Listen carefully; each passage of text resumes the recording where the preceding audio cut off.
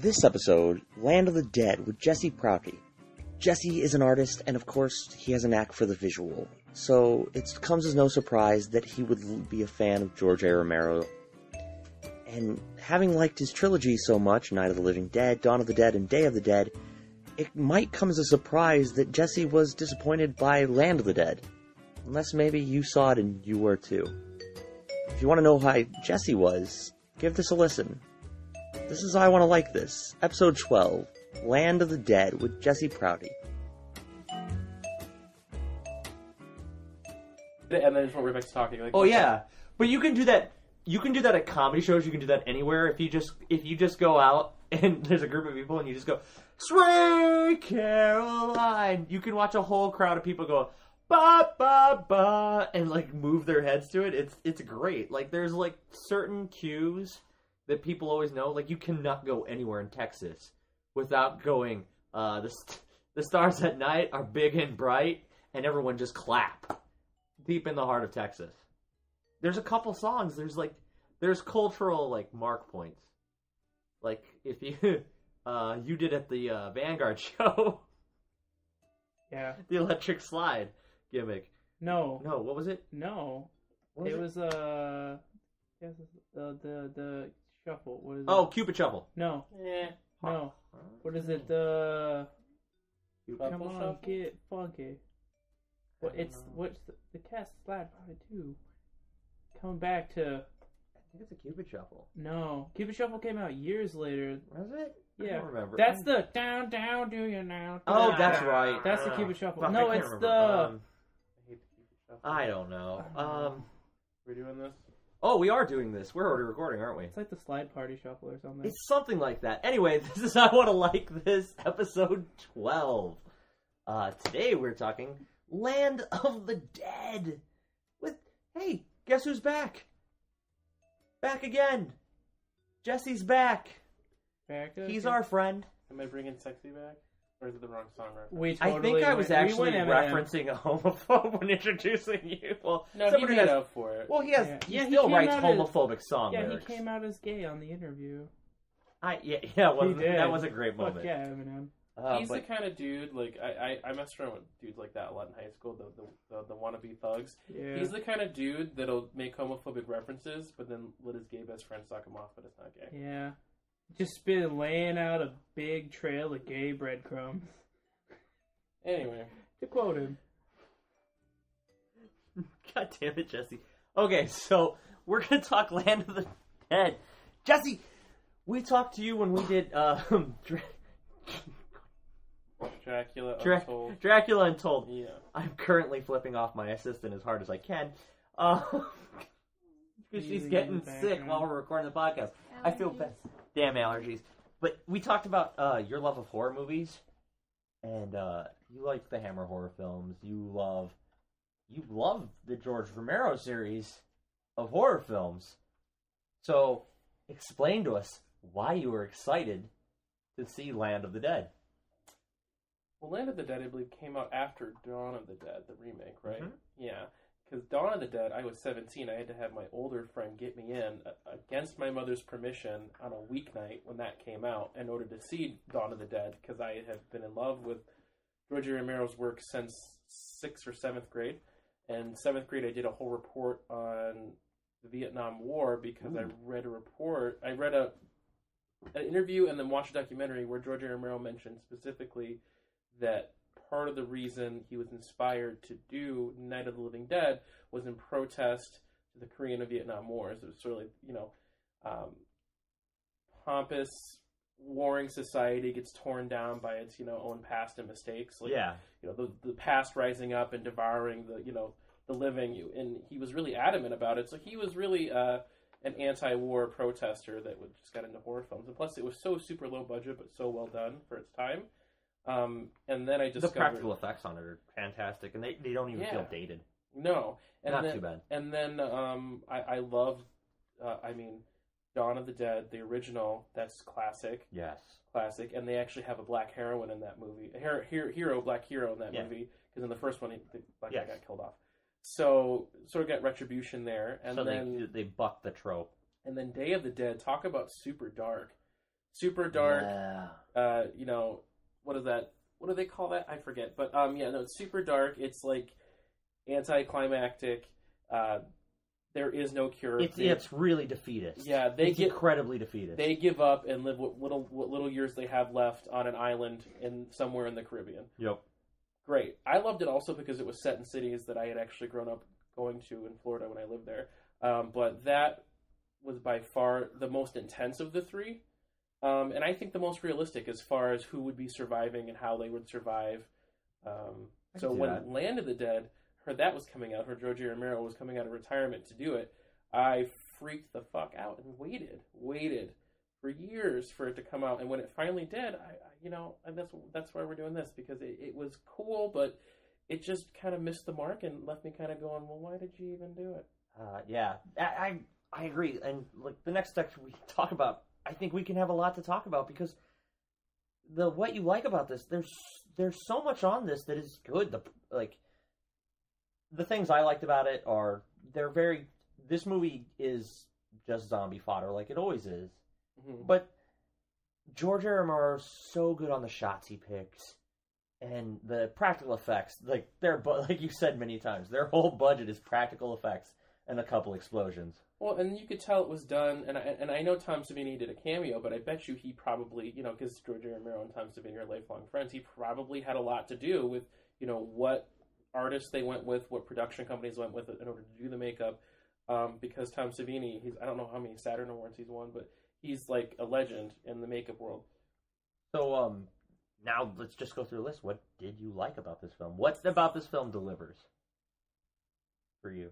The way it looks, like there were a couple parts where I was like, can I see that makeup there? And then they show the same zombies all the way through, from sort of like the semi-beginning to all the way through to the end. It's the same pack of zombies being led by it's that one town of zombies led by Big Daddy. And no, their makeup is pretty spot on. It doesn't look fake. It doesn't look low budget.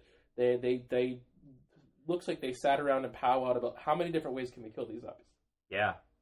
And I like that they went with, in Day of the Dead, one of my favorite films. I just watched it 2 nights ago, partly because I love the soundtrack to it. It's low budget and awesome. But they have zombie Santa Claus. They have a zombie clown. They have a zombie bride. Did you notice something soundtrack-wise from the mall?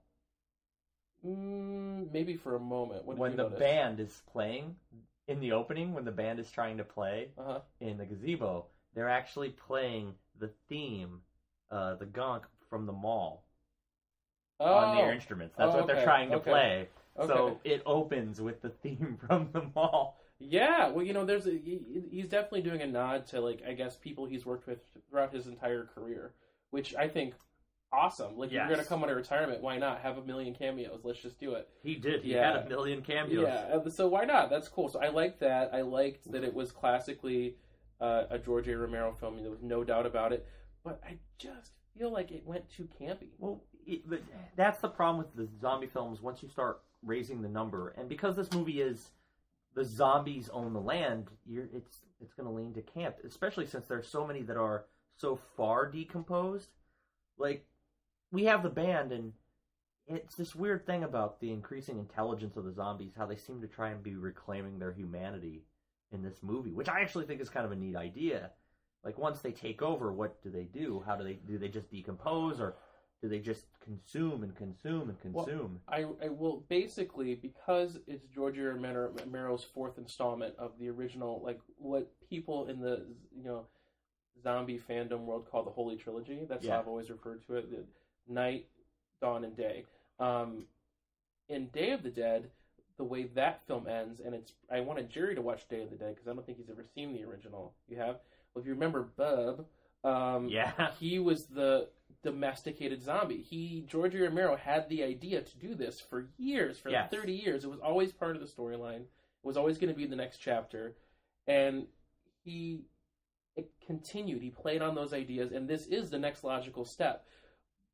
But I just feel like it's a little too tainted with other movies. It's like the whole movie flavor and atmosphere that was going on in the early 2000s. Yeah. This totally mirrored that, and it lost that essence. Yeah, with the lighting. The lighting was the key. The lighting and the way it was written. When they're in the outside world, they do the thing of just oversaturating reds and blues and stripping all the rest of the color out, which just seems to be the textbook for it's dark and it's dangerous nowadays. I do love that I hate how the people become inside the city, especially when they gamble with zombies. They take pictures of zombies, but it is a very honest portrayal of how humans are capitalistic, and I think people would take advantage of the zombies. And I think to a degree, but of course... It's also kind of a nod. There's two people, my favorite cameo in the movie is in that scene, and it's, I can't fucking names. Simon Pegg and Edgar Wright are in the photo booth, and they kind of, in their movie, Shaun of the Dead, which is the whole reason they got in this cameo, is George A. Romero loves Shaun of the Dead, so he invited them for this. In their movie, they show zombies being used. Further on, they show the domesticated even with his best friend. The zombie games. Yeah, they show zombies being used in this manner, and I think they made this concept, and George A. Romero just fucking but it'd be insidious because zombies would conquer. Right, and I think the thing the film does right is I think at his heart I think George A. Romero is truly an auteur as far as he's an artist filmmaker. He has something to say, and once you talk to him and you see kind of get a little bit more of an idea of what his political leanings are and the way he feels about society, he's definitely this is his criticism. He's being critical of society and materialism. And, the 1% and then the other. And I said that this movie is totally the 99% taking back from the 1%. Yeah. And I love that. I love that's one of the things I loved about this film is George A. Romero stays on script for who he is. Yeah, he's definitely anti-government. He nods that it's the people in charge that keep the rest of us squabbling over our vices and are just feeding into it to keep us distracted. And we consume ourselves. While they sit on fucking ivory towers. Which is a big idea of this movie. And I like it. I just feel like it was over dramatized. Yeah, the narrative was just played out. I love John Leguizamo, but he plays the same typical character. He played that same character in a movie where he was a boxer before this film. And I'm just like, okay, it's the same character you always play. It's no offense to John Leguizamo. John Leguizamo's very entertaining in this. Even when he's a zombie, John Leguizamo is very entertaining, but he does seem to be pigeonholed. Stereotypical, tough guy, no backstory. We know nothing about him. He's a completely flat character. Except for he works for the guy. He's dispensable. Yeah. There were certain parts, beginning it says eats, and then it's there are certain nods, and that's once again George A. Romero. He does that a lot. He created, in many ways, George A. Romero created the zombie genre. He started it. Yeah. He started the whole zombie craze. Without Night of the Living Dead, we would not have anything that we have now. And you could make an argument for Zombo, but that's not going to fucking break like Night of the Living Dead did. No. And he was the one who come up with in every zombie film, even if you watch ones that are, more obscure, they always do somebody leans over and turns the radio right as an important bulletin is coming on. That drives me nuts, but he does it on purpose. Yeah.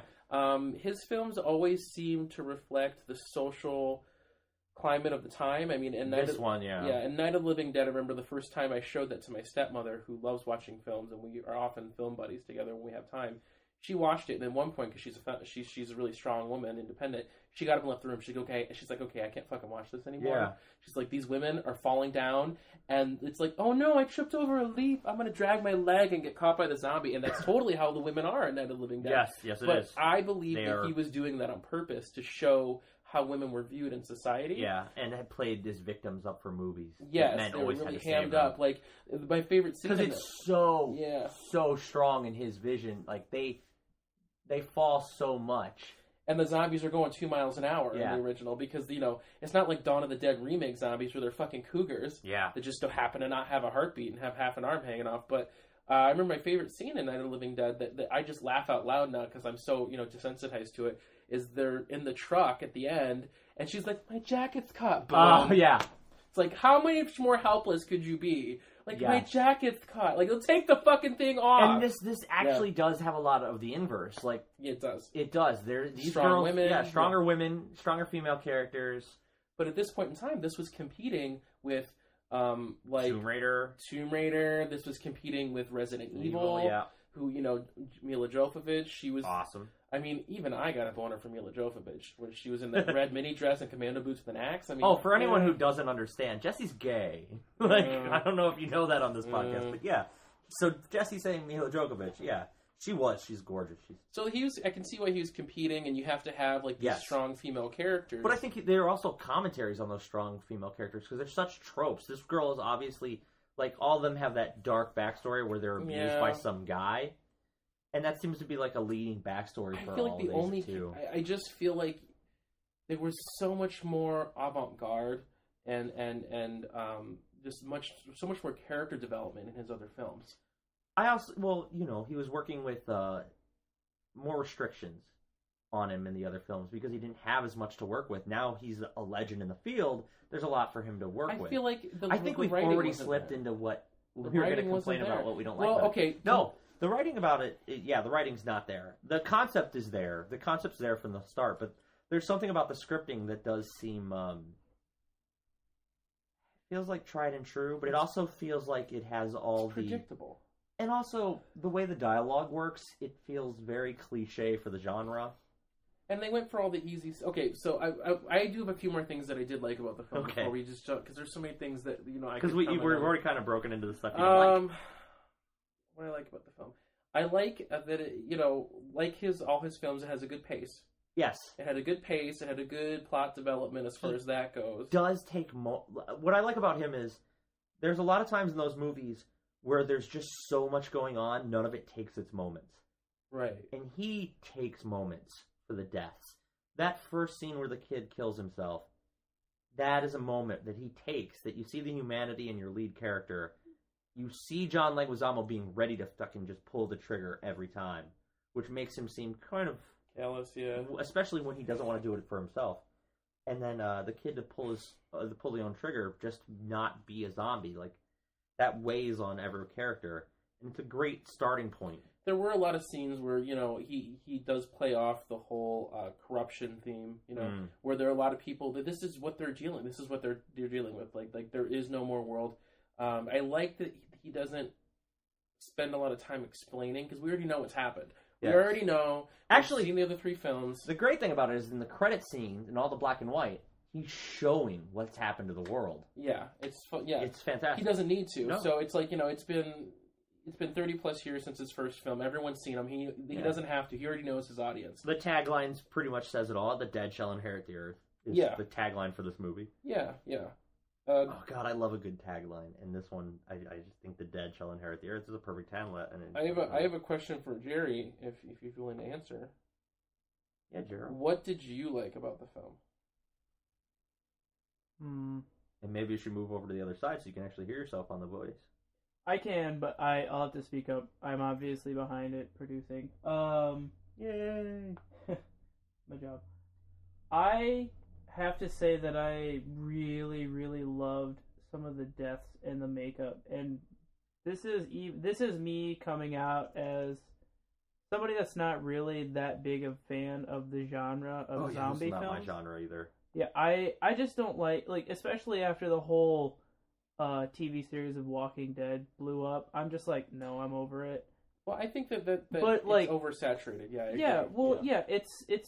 It's become very ingrained in our culture, and it's just like it's. And that's not to say anything bad about the Walking Dead. Which is brilliant, but it's just the fact that it's like everybody's like zombies all the time, and I'm over it. So I don't. But when this came out, this hadn't happened yet. Zombie movies just turned me off. So that being said, I did like some of the death scenes were so. Like visceral, like you just see pulling the flesh off the skull. Oh my God! From the mouth, that was beautiful. And then just like when they really show like close-ups of just tearing, it just looks so. The realistic. hand apart in the silhouette. Yeah, that hit me home. It was just like it for it being a zombie movie, and for us as a culture being just so desensitized to all of the carnage and ripping apart, there are still things in this movie that you just cringe, and it just... I've been to war, and I turned away. I love that, because it's like, with how desensitized we have become with the whole zombie culture, it still had gut-wrenching things. The scene where they go into the bunker that's been invaded, and you just see, like, they're reaching into the guy's mouth, and they're pulling out, like, brains like, and guts and everything, Yeah, and it's just you only seeing where the spotlight is. I thought that was really brilliant. That's great. The lighting cues on this are fantastic. And then I love how you nodded, Ramiro. He does so many different nods with camera work. Like, you open up and it just says eats, and you go straight into zombies. It's like, that's awesome. Or the skateboard, the longboard the kid was riding, and it floats in the water, and all you just see like start anti-hero, and then here's the black zombie leading, who's known as Big Daddy. I do want to say something about the performances and everything. I really do think Eugene Clark, who played Big Daddy, the lead zombie, like, you'd say that playing a zombie is pretty easy. This is the first time you see a zombie that's carrying kind of an emotional... Like, he responds to the deaths of other zombies, but without losing the fact that he is somehow not alive.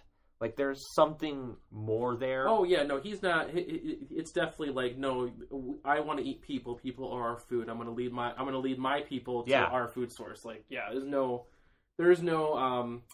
you know, he's not a good zombie. His interests are only in the other zombies. And I love the fact that Romero, with the way that he films, he's the Moses of zombies. Yeah, he leads people through a body of water. Yeah, he is fucking zombie Moses. He just didn't part it.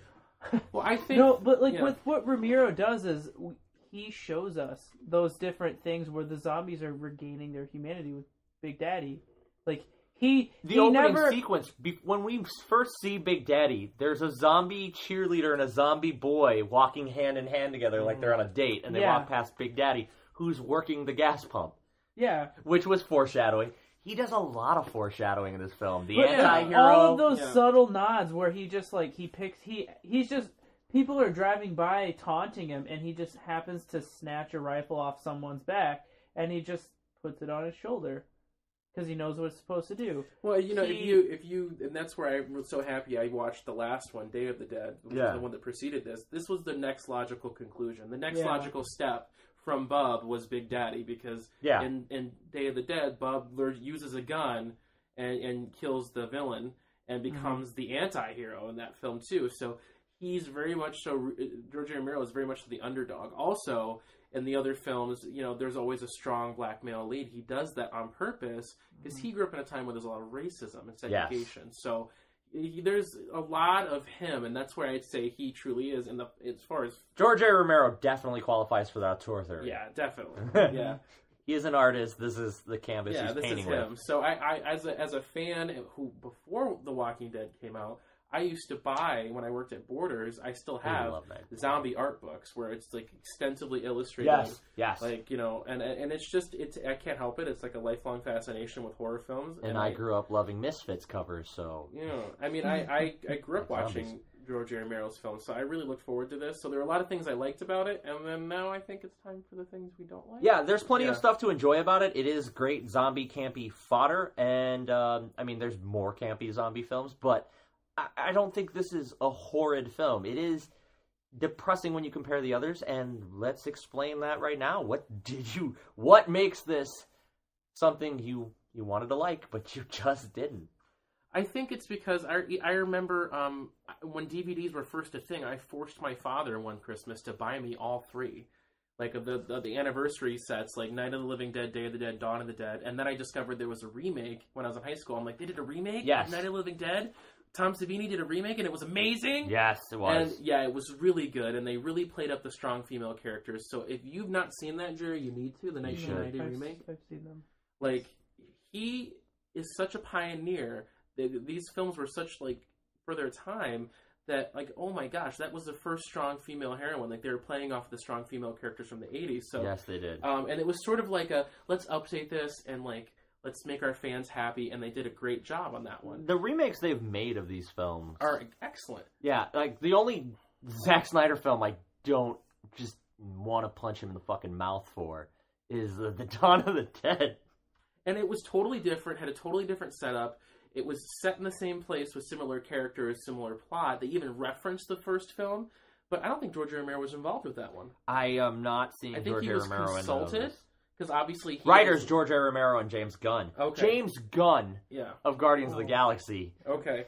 And then Zack Snyder. He's Guardians of the Galaxy, Marvel, Zack Snyder, horribly to DC. But hey, they bonded over zombies. Yeah. And I like that. So I think, I that slipped my mind. He was involved in that one. A trauma writer wrote it. So it's like, as a true artist, he was revisiting the same ideas, refining them. Like, I think he's fixing the problems from the first film, trying to update it to a new audience. And he had someone who's obviously, like, if you ever see James Gunn's work, especially his work in Trauma, he obviously has been heavily influenced by George A. Romero. So to work with someone who's such a fan of his and knows the concepts he's working with is probably a good reflective surface. And I think that film, Dawn of the Dead, seeing that and then hearing, oh, Land of the Dead is coming out. Oh my gosh, Dawn of the Dead was awesome. Like, that was my lead up into it. Because totally just the soundtrack on Dawn of the Dead, that you know, they had some of the last music recorded by Johnny Cash, which was fucking perfect for that film. It was so good. The soundtrack was great. They had a zombie baby. That's how good it was. Yes. And yeah, it was pretty awesome. Once again, strong black male character in that film. Endlessly. And, you know, he has the same formula that he revisits. So I was really hoping for that. And it just feels like a watered-down version. Yeah, it just felt like a watered-down version. Yeah, the script just does not deliver in this one. And I think it's so by the books George A. Romero that I just think this is something... You know what it is? I think he would have benefited now from having a co-writer like he did with James Gunn when they did Dawn of the Dead. Else. It just feels like the same old. He turned this classic formula that he's been able to rework over generations into like a one-trick pony. Yes. He kind of turned something that he created and then just turned it into a cliche. Yeah, and he went for all the easy scares, and I'm like, and it's the one behind you that's going to bite you again. Well, I was counting. I lost count. Maybe that's what he was aiming for, was the cliches. Because he created them. Well, yeah, it's the William Shakespeare argument. Yeah, exactly. Shakespeare's not cliche. He created his cliches. But maybe he is actually satirizing his own work by pushing the cliches. I don't know. George A. Romero would be the type to do that. He totally would. He would be the one to comment on his own style. The way that, you know, zombies and everything. I just feel like, you know, without that prior knowledge going, it's speculation, and what it delivers, like as a viewer, as an uninvolved viewer, because not everyone who saw that film when it came out, and I don't think it got a good theatrical release. No, it did not. And I don't think it's doing great on IMDb. No, I think it's like a 5. What I feel is like, you know, going into that, it's just like as an artist, as an art student, and I'm gonna wave that flag again, because there's a lot of things that they say that do apply to film, because film is another form of art. Is if you have to have a paragraph or like an essay explaining something before you show it to a viewer, that it's not effective. No. Yeah. Like, there's something to be said about art that was made for a purpose and says something, but it should be obvious. You know, there's always going to be Easter eggs in any kind of good form of visual art. But what people shouldn't have to do is explain themselves endlessly and leave their viewers confused. Yes. And I just feel like a lot of people... 6.3, by the way. 6.3, yeah. Sounds about right. I just feel like, you know, it left... I feel like the whole feeling of the film was muddled. There were good points and bad points, and it kind of leaves me somewhere in the middle, which is why I'm not surprised at that IMDb rating. It's not a terrible way to kill an hour and a half. It is not... If you want a great zombie film, watch Day of the Dead. Watch Day of the Dead, Dawn of the Dead. Yeah. This is definitely something good to have going. Like, I used to go... What? Keep going. Like, I used to go to a goth club in Florida, and they would project movies in the background while listening to, like, industrial and goth metal. And this would definitely be one of those movies. It would totally fit. Like, this would be great in the background of like a Halloween party. Like, it has everything you want in a good like horror film. You know, if you're bored, but like really deep, like things that's chilling. Like, to me, I watched Day of the Dead, and it was chilling. Day of the Dead is chilling. The music, the sound effects, the weird dead moan that happens so many times in that film. Just the way the characters are so like filled with fear and angst and guilt and anxiety. Like, you really feel in this one, their characters are flat. The only redeeming characters, I can't remember the guy's name, the actor you pointed, guy from The Mentalist. Oh yeah, he's sexy in this film. I'll give him that. He's hot as hell, but he's playing the stereotypical good guy. the John Leguizamo, like, loose cannon. He's the good cop, bad cop. Yeah. They basically cops in this film, and this is good cop, bad cop. And I just, like, George A. Romero is very, very smart. Why did he go with all these obvious plot, like I wonder ploys? I'm honestly wondering now if the cliches are intentional from him. I think it might be satire. I didn't see anything in it that said that, but I would love to. That's another person whose director whose brain would be fun to pick. Mm-hmm. Oh God, there are some things. It is just kind of disappointing. It's not. It just doesn't. It doesn't live up to the amazing career that Romero has. Yeah, that's the problem. Him. He's been so great, and he is an auteur. I really do believe he's an auteur. I just think he Michael Jacksoned himself a little bit. Like. You know what I mean? Like, for you don't know people, for the people listening to this, whoever's out there in TV land, well, it's not TV. Anyway, we're not saying getting accused for molesting children. No, I'm saying Michael Jackson was his highest grossing album was Thriller, and he was never able to match the success of that album. And so I feel like has connections. Yeah, I feel like George Romero kind of Michael Jackson himself a little bit. I could see that. He's trying to outdo himself, and I just think sticking to the same formula is smart, but I wish he'd been a little bit more innovative because Dawn of the Dead, the remake that happened just a few years earlier. No, a year. A year earlier. It was a year before, exactly. 2004, I remember, 2005, yeah. Like, that movie took so many chances, but played on the same theme. I think that's James Gunn, though. Yeah, I think it's a younger writer who's really excited to work with George A. Romero and going, we should do this, we should try this. And then a young director who's going to take... And Zack Snyder takes chances with visual effects. Zack Snyder takes chances with shots. He's a brilliant director of photography. I just feel like the one thing that I was hoping for with this film was like a really good addition to the mythos that he's really created, and it just wasn't there. It just fell short for me. Well, then, and I got really turned off with zombies for a long time after this. I totally understand that. Mm-hmm. Well, you know what the next thing I have to ask now is, right? Mm. How would you have made this deliver? What are you looking for? How would you have made this film? There was no connection. Like, I took a few film courses, mostly film appreciation courses. But one thing we were asked continuously, and I had to fill out 20, over the course of a semester, I filled out 50 fucking questionnaires, and I got so sick of it. But I like it because it sort of ingrained this sort of way to analyze films in me. How successful is this film at connecting to its audience? And what I feel is your suspense of disbelief is totally dependent on how well a film connects to you, how well you can identify with certain aspects of the film that make you believe this could really happen. I'm willing to willfully suspend my disbelief long enough for the duration of this film in order to feel something from this film. Yeah. This doesn't do this. It throws you right into this world. You almost have to watch the previous 3 films in order this film. This does suppose that you have watched the previous 3 films. Yeah, there's this supposition there, but this huge gap of time between the originals and this, and it's like, you should have helped us to identify with some of the characters more.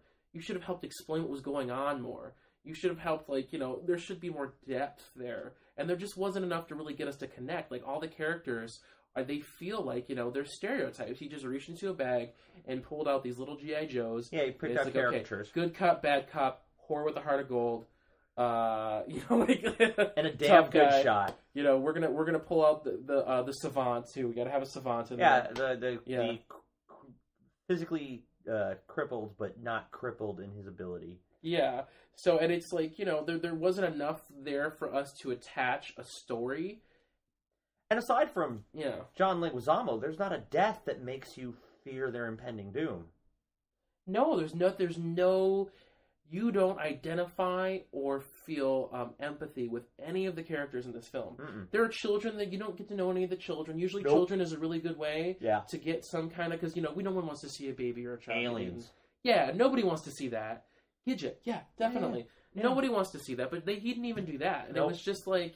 There is no real reason to be connected to the characters other than, they're going to shoot zombies. There are no redeeming qualities to any of the characters. The lead, who's a good cop. The lead, and then the girl who falls in love with him, or they're implying. Yeah. Yeah. So it was just, it's hard to get emotionally involved and invested, and that's what you want. There was no glimmer of hope. So what you're talking about is, you need, characters The things you would change is you'd add characters you can actually attach to, Depth. backstories that you would care about these people, Yes. reasons to care about them, like the John Leguizamo thing. There's no Yeah. backstory. There's no, we don't know anything. So you need depth of character. Yeah. Then you need characters, the actual leads to be put in peril, to feel Yeah. like they could die. And then it wasn't that. It You was, know what I always like in a zombie film is when the lead actually gets bit, and they're willing to sacrifice a limb to stay human. Well, he's already proven in this universe that he's created, because Yeah. he's sticking in his own universe. Anything that dies, anybody that dies, not animals, anybody that dies, regardless of whether they were bit or not, comes back. Yeah. Because it's something, it's a germ. He never really explains it. In the 60s, It's like in the air. it was radiation, because Yeah. that they were it was the Cold War when he made that film, so they were afraid of, nuclear holocaust. As we've gotten after the AIDS scare and now the cancer scare, and this Bird flu was big at 2005. and this hypochondriac society, and Yep. now all of a sudden it went from radiation to a virus. And it was a very clean and sanitary thing where the 1% lives in this situation. Yes. So okay, so we need them in peril. We need characters we care about. What else do you change? Well, dialogue, script. The script is really the problem with this. You would have to take it back to a team of writers who know how to write characters more than like. It didn't even sound like they were talking like they were real people. I Yeah. feel like there's a way, because I've taken writing courses too, and there's a way like people rarely write the way they speak, This is true. and I don't feel like these writers were as skilled at writing. Well, it's George A. believable Romero dialogue. who wrote it, and that's the problem. Like, What happened? Kevin Smith has said this before. He writes characters not necessarily how people talk, but how he would hope people would talk. How he would like people to talk. And it's like, yeah. Oddly enough, though, with Kevin Smith writing the dialogue that he's made, he's actually produced a generation of people who have colloquialisms in how he speaks through his characters. Jerry's nodding because Jerry and I have many of these. Just pulling out words like colloquialism and just a common sentence for me is a big thing where Kevin Smith was like, oh yeah, I have a vocabulary and diction. But yeah, this one is they're stilted speaking. There's a lot of cliches, but there's no depth in the dialogue. Nobody says anything meaningful. No one says anything meaningful. They walk around saying obvious things throughout the whole film. That's it. That's what bothered me. Yeah. Nobody's saying what they're thinking. Nobody's saying anything about their past. Nobody cares. Everybody's disjointed. Everybody's disconnected. Not only does no one say... I mean, that's not entirely true. The one scene of backstory you get is the lead, the good lead cop. thing. He doesn't want to know anyone's fucking story. He had to kill his brother because his brother. But that's the one thing you learn about. That's the one thing about him. But even earlier than that, when they're in the jail, Mm-hmm. he straight up says, "Everyone has a story. I don't want to hear anybody's." Yeah. And so it was like, by associated with him, but you I have think to that not do actually is George A. Romero going, "This is all bullshit. All people care about is the zombie kill." I think Yes, it's him. I feel like that's his. I think it's his subtle nod to going, no one actually cares about telling a story in these movies anymore. I think it's his cynicism coming through. Yeah. I think it's probably a lot to do with how long he's been in the business, Yep. how many films he's made. I think we were seeing a little bit of the cynicism coming through, especially since he wrote it. Yeah. No, that's his cynicism. And I think that's... He was young and think ambitious before, so yeah. he was really passionate, and there were these moving, sentiments, not even like emotional, like not things that really touched you, but things that were really like powerful. But things that connect and make a point. Yeah, and I think this movie yeah. was him making a point of going, everyone has done what I've done to death. So I'm just going to show a bunch of none of the audience. He doesn't feel the audience cares about anymore. He feels the audience cares about the visuals, and he saturated this movie with visuals. Do I feel like he was making a movie for someone like me? No.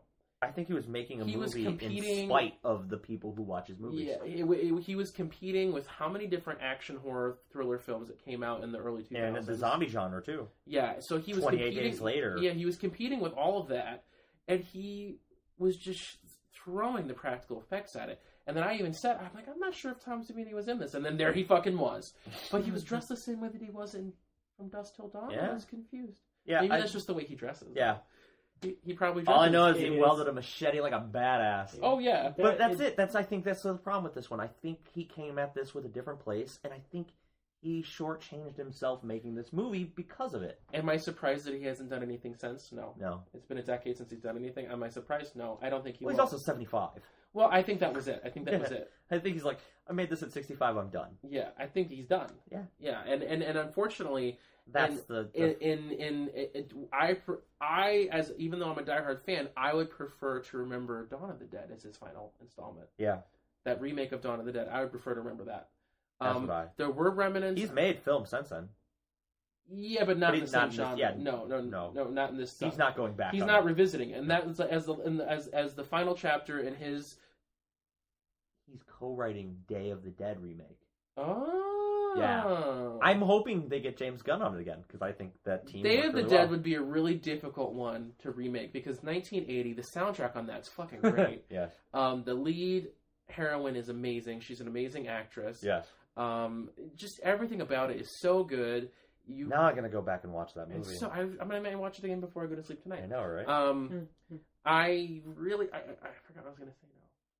I don't know what you were gonna say either, but I think we've actually made a very good point. Like we ended on a really cool idea that this is George A. Romero's just him, like a just way of just going, yeah. This is all you want in these movies now, so this is all you're going to get. A good social commentary. It is a commentary. I think he's making a commentary on the people that watch and make the schlock films based off of his genre and just kind of... I think he would probably love The Walking Dead for the cultural context and actually how they build characters. And I think it is the antithesis of what he was trying to point out in this movie. Because I think this movie actually might be him making a commentary. I think what people forget is that zombie movies... Yeah. are rarely ever about the zombies. They're not. It's about the people reacting to the situation. People, yeah. The people it's about how the people interact.